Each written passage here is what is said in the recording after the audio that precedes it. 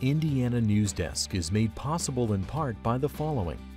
Indiana University's Center for Applied Cybersecurity Research, presenting Security Matters, with tips for improving online security in 3 minutes or less. Main Source Bank, headquartered in Greensburg, Indiana, offering products and services to fit every stage of life. More information at mainsourcebank.com. Main Source, life needs a great bank. Member FDIC and equal housing lender. Smithville Communications, serving Southern Indiana with high-speed fiber gigabit internet. Smithville Fiber Gigabit Technology. Tap the power. And by WTIU members. Thank you. Coming up on Indiana News Desk. These kinds of things bring out the best in people. Hoosiers gather to pray as an Indiana family pleads with the Islamic State to release their son. We would ask that the captors show mercy and follow the true teachings of the Quran. Indiana is required to recognize the marriages of same-sex couples. Emotionally, feelings aren't changed because we really always were a family. But the discussion over gay rights is far from over. Will the legal fight continue? And does the Supreme Court's decision do much to change the mind of many Hoosiers? These stories, plus the latest news headlines from across the state. You don't get in and start messing with the arts. Right now on Indiana News Desk.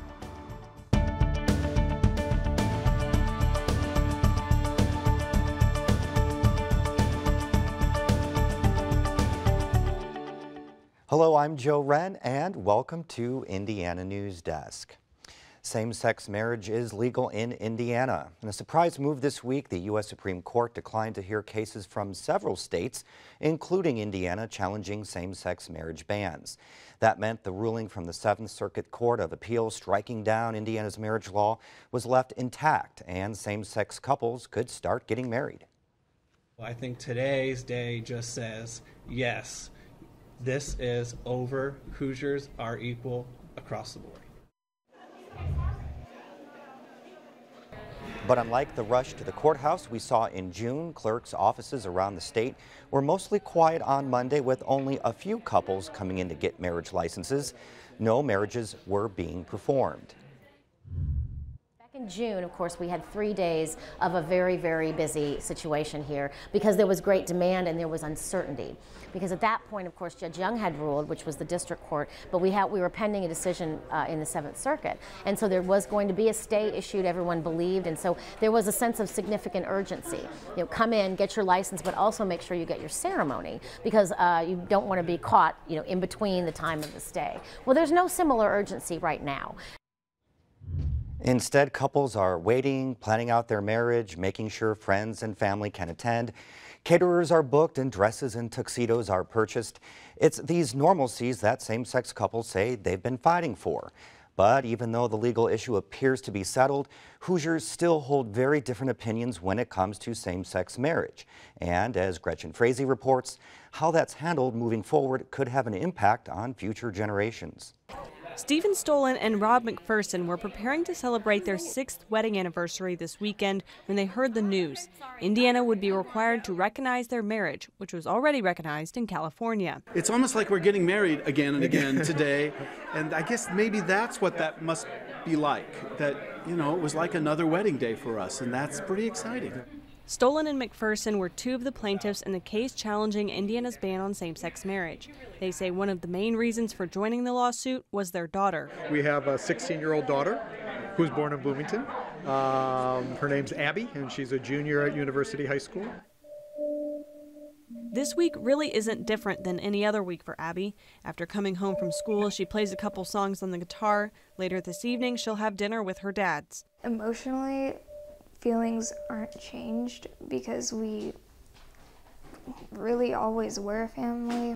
But she says she recognizes the Supreme Court's ruling has significantly changed things for other families who might not be seen as equals in their communities. I think in today's society it's better to have a family that can honestly feel like a family and is recognized in the eyes of the government. The Supreme Court's decision does put same-sex couples on equal footing legally when it comes to marriage, but it hasn't necessarily changed the opinions of Americans or Hoosiers. Opponents of same-sex marriage like Ryan McCann say they stand by their beliefs and are worried about the consequences the court's decision could have on future generations. We appreciate that everyone can love children, and there are so many great people that love kids in this state, and we love that, but we also understand that all the love in the world can't make a mom a dad or mom. Same-sex marriage just became marriage.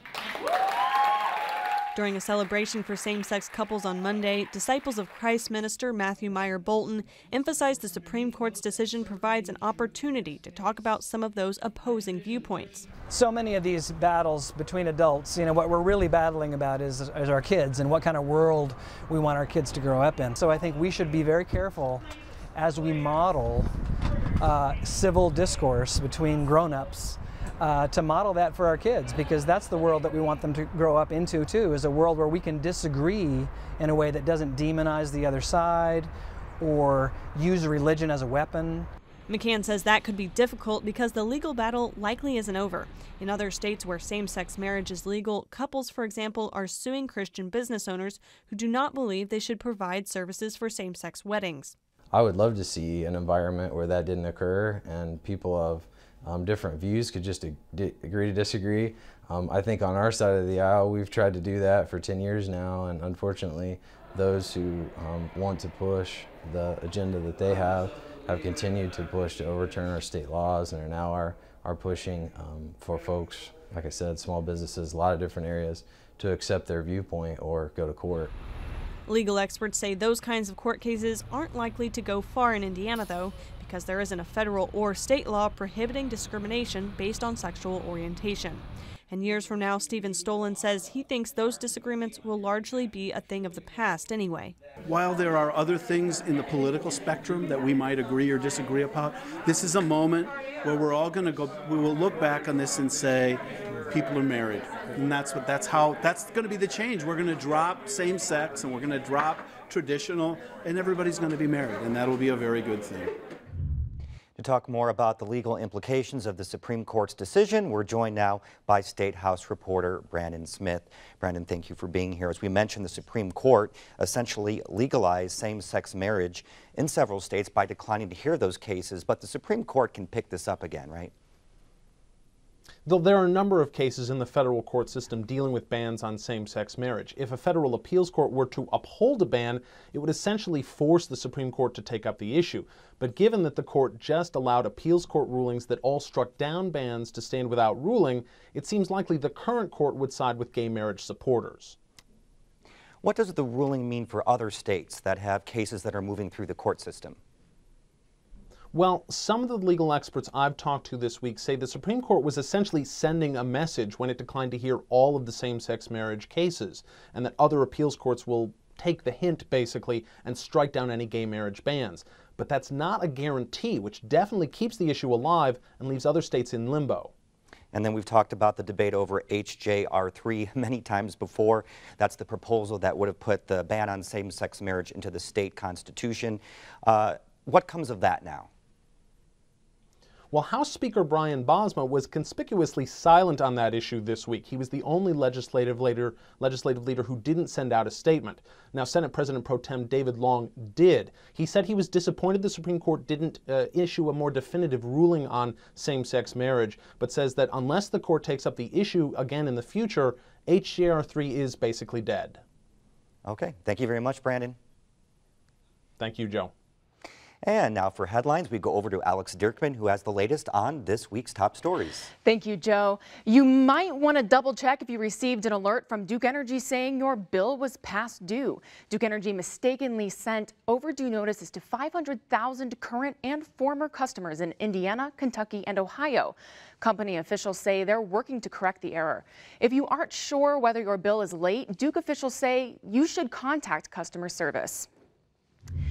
If you registered a vehicle with the BMV anytime since 2004, you might be receiving a tax refund. The Bureau of Motor Vehicles improperly calculated taxes on more than 5 million vehicles over the past decade.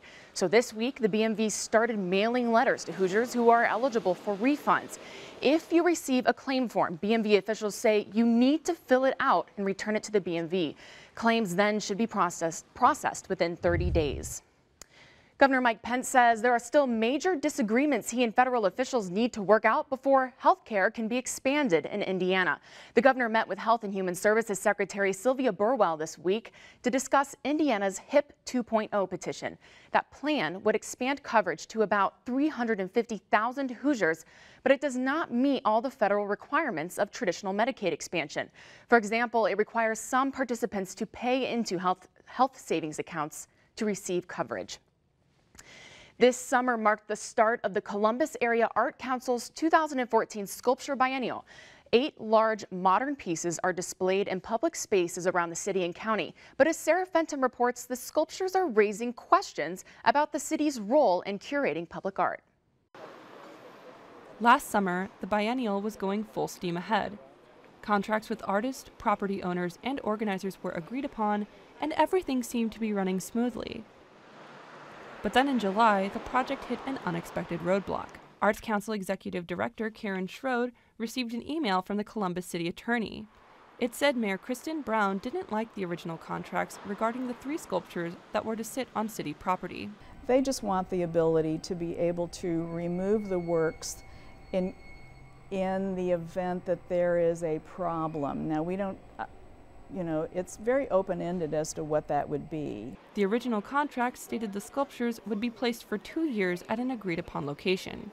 Brown, however, doesn't want to sign them until she gets permission to move the sculptures to another place, without consulting the artist or the Arts Council. Mayor Brown herself has a front-row seat to one of the sculptures. Deccathexis, which has caused a mixed reaction among residents, is on display right outside City Hall. Councilman Frank Jerome says the City Council has no say in the contracts, and he doesn't know why the mayor wants permission to move the pieces. While he agrees with the city's right to move the sculptures, he notes the city would foot the cost. They also have the expense because it's not simple. I don't know how you would move the one at City Hall because it's sunk in concrete. So you're gonna have a big hole when you get rid of that, and then you can damage it moving it and everything. If the artist didn't agree to the new terms, he or she would have the option to ship their sculpture back. Artists pay to send their sculptures to the biennial under the impression they'll receive 2 years of exposure. If they have to pay to send them back early, it could mean they wasted thousands of dollars. You don't get in and start messing with the arts. David Cadleck curated the 2014 biennial. He says he's troubled by what he sees going on at City Hall. The city could say, we're going to move it out here in the alley next to the dumpsters. The artist then could say, I don't like that. The city could say, tough. Calls to the mayor's and the city attorney's office went unreturned. Organizers won't know the reasons why the mayor wants permission to move the sculptures until the contracts are rewritten. In the meantime, they're continuing their work on the biennial. One of the final sculptures is scheduled to be installed sometime this month. U.S. Customs and Border Protection officers at the Indianapolis International Airport say they seized 27 gallons of a date rape chemical called gamma-butyrolactone, or GBL. According to authorities, the amount seized was worth about $35,000. The shipments had misleading invoice descriptions to disguise the contents, and the majority of the shipments came from China. When consumed, GBL is converted by the body to GHB, making the person highly intoxicated. The Indiana Supreme Court says causes of death are now public record and must be available at the county level. The Evansville Courier and Press and an Evansville resident filed a lawsuit against the Vanderburgh County Health Department after the department denied access to the records in 2012. The health department claimed state law required it to restrict access to the information, but a local judge ruled in favor of the agency, and the state appeals court upheld his ruling. The Associated Press reports the Supreme Court acknowledged that public disclosure of the cause of death might be painful for relatives and friends of the deceased, but the court said the General Assembly had rejected numerous attempts to exempt death certificates from public records laws. Indiana ranks 36th in the country in a recent report assessing the well-being of girls. The CEO of the Girl Scouts of Central Indiana, Deborah Hearn-Smith, says one of the most surprising statistics is that 40% of Indiana girls live in poverty. That means 4 out of 6 girls have issues around health care, have issues around eating, families not have adequate food supplies, have issues around security and scarcity. Smith is traveling the state discussing the report. She's already visited Terre Haute, Indianapolis, and Richmond, and plans to visit Lafayette. As Blooming Foods workers take steps to unionize, member owners are also pushing for additional transparency in how the company operates. Casey Kuhn has more. After rallying outside of the food co-op just west of downtown Bloomington, employees, member owners, and state union representatives marched to the monthly Blooming Foods board meeting at their administrative offices to meet with the co-op board. At the meeting, Blooming Foods employee and member owner Lauren McAllister said the board needs to be more open to hearing and meeting the needs of the employees. In the meeting, it seems tense, it seems uncomfortable, it seems like people are holding back strong emotions and that we aren't coming to a common ground. Blooming Foods president Tim Clower says the meeting was an important chance to hear from the member owners, but the board doesn't have a stance on the unionization efforts of employees. The main emphasis tonight was in listening and being able to hear as many members of ours that wanted to speak and what they had to say, and making sure that they knew that we were listening. The next step is for the Blooming Foods workers to turn in their union petition to the National Labor Relations Board for approval before taking a final vote on whether to unionize. Lawmakers say the General Assembly needs to weigh in on the issue of high-fenced deer hunting preserves next session after years of stalled legislation. The existing preserves have been allowed to continue under a series of court orders, leaving operators in limbo, not sure whether to move forward or make investments. Republican Senator Michael Kreider, formerly a DNR conservation officer, says any bill legalizing the preserves faces an uphill battle because of concerns about disease among fenced deer and the cost associated with those risks. The legislature has never passed a bill dealing with the hunting preserves, despite several attempts. The Indiana parents of NBA basketball players Cody, Luke, and Tyler Zeller are writing a book full of lessons and stories about parenthood. The book begins with the relationship Steve Zeller had with his father and ends with the story of Steve's recent heart surgery and the strengthened bond it created between him and his son Luke. The Zellers plan to release the book in February and to offer pre-orders this December. And speaking of trying to bring about peace, an Indianapolis artist has created a peace sculpture out of weapons. An 8-foot-tall sculpture of a dove was unveiled this week at the Indianapolis Central Library. Police are legally required to dispose of guns they confiscate. So the Marion County Sheriff's Office asked firefighter Ryan Feeney to do something unique with the 750 pounds of firearms they had. The artist says he hopes the works remind people of the innocent people affected by gun violence. He hopes it shows Indianapolis residents are not apathetic about crime. And Joe, the sculpture will remain in the public library for about 6 months, and then local officials will decide on a more permanent location for it. That reminds me of that sculpture. Have you ever seen it on the side of the parking garage on North Walnut in Bloomington? Right. Yeah, the guitar, it's all made of recycled license plates and street signs. Awesome. Thanks, Alex. Yes. Coming up next on Indiana News Desk. An Indianapolis native who was doing humanitarian work in the Middle East is taken hostage by ISIS. His parents are reaching out to his captors asking for his release. And hundreds of Hoosiers hold a prayer vigil in support. And a house gets moved straight off its foundation. The incredible images and why people are going to such lengths to save the house. These stories right here. We believe in the excitement of exploration, that life offers each of us adventures that are ours for the taking. We believe that children are born explorers who need trusted guides on their journeys of discovery.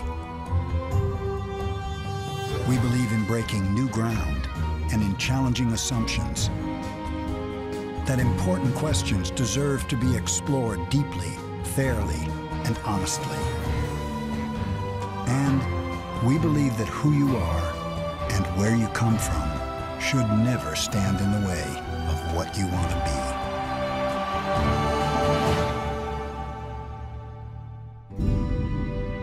This is who we are. This is what we believe. This is PBS. Welcome back to Indiana News Desk. I'm Joe Wren. For the second time in a week, Hoosiers are gathering in support of the Indianapolis native who is being held hostage by the group that calls itself the Islamic State. The family of 26-year-old Abdul-Rahman is asking people to pray for a safe return. Kasig was captured a year ago. Now they're threatening to kill him. Barbara Harrington shows us how the young man's family and the community are coming together to cope.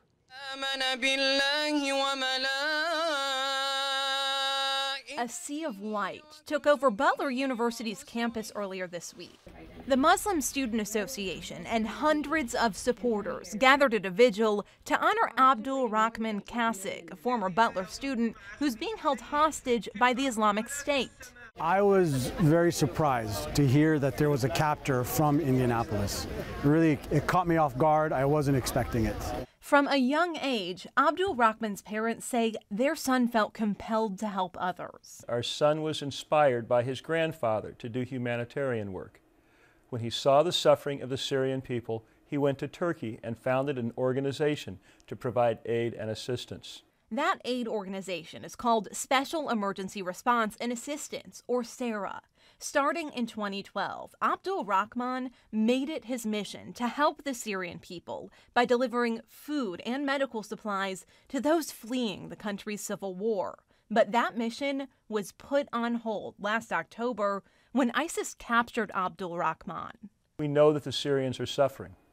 We also believe violence is not the solution to the problems that trouble us all. There is so much that is beyond our control.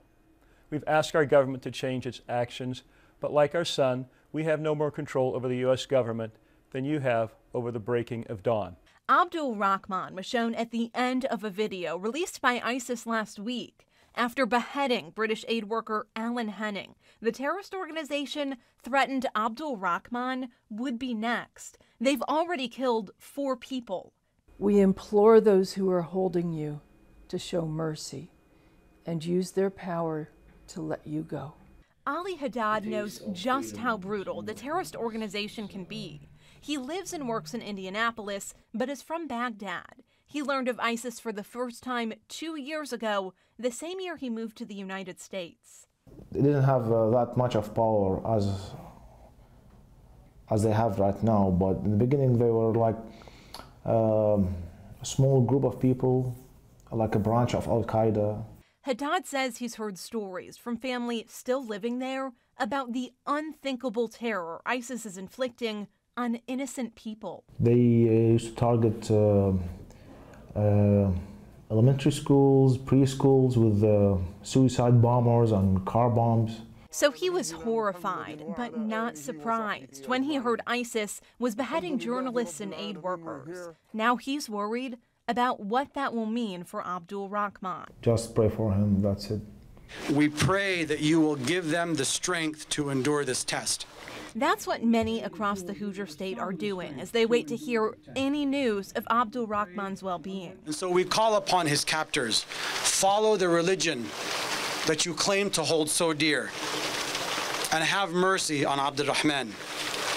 And be warned, because God also says, he who kills a soul unjustly will be as if he killed all humankind. And as the days pass, Abdul-Rahman's parents are asking others to take his mission to heart. They hope his story is raising awareness about the crisis in Syria and encouraging others to help. I think it inspires everybody because the ability for someone to sacrifice so much and put themselves at risk to do these things for other people is something that's great, and I think it's something that we, again, can all learn from, and it puts things into perspective. How much can I do for my community? What can I do for my community? Abdul-Rahman, he's there to help people. Why on earth would you want to harm someone who's just there to help people?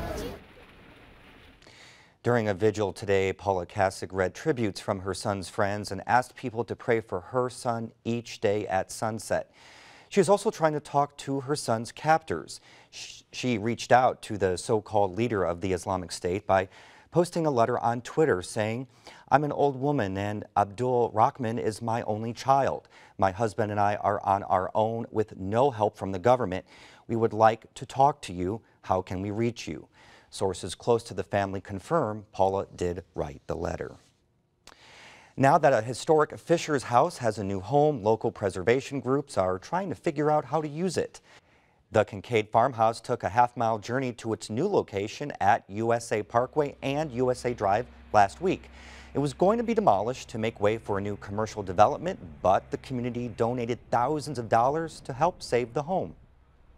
Well, as you know, Fishers is a relatively new community as far as its population growth, and so it just, I think, warms the heart that everybody here cares so much about its history in addition to its future. Fishers doesn't have many historic homes. This one stood alone out in a community's field for years and years, and it was beloved, and that's why it was saved. And before we say goodbye, we want to say congratulations to our education reporting colleagues. They picked up a National Edward R. Murrow Journalism Award this week in New York City for Best Website. It's a competitive competition. There were more entrants this year than ever before. That's stateimpactindiana.org. Congratulations. And that's the end of this program, but our work continues online as we cover the news in Southern Indiana throughout the week at WTIUnews.org. Have a great weekend. Indiana News Desk is made possible in part by the following: Indiana University's Center for Applied Cybersecurity Research, presenting Security Matters with tips for improving online security in 3 minutes or less. Main Source Bank, headquartered in Greensburg, Indiana, offering products and services to fit every stage of life. More information at mainsourcebank.com. Main Source, life needs a great bank. Member FDIC and equal housing lender. Smithville Communications, serving Southern Indiana with high-speed fiber gigabit internet. Smithville Fiber Gigabit Technology. Tap the power. And by WTIU members. Thank you.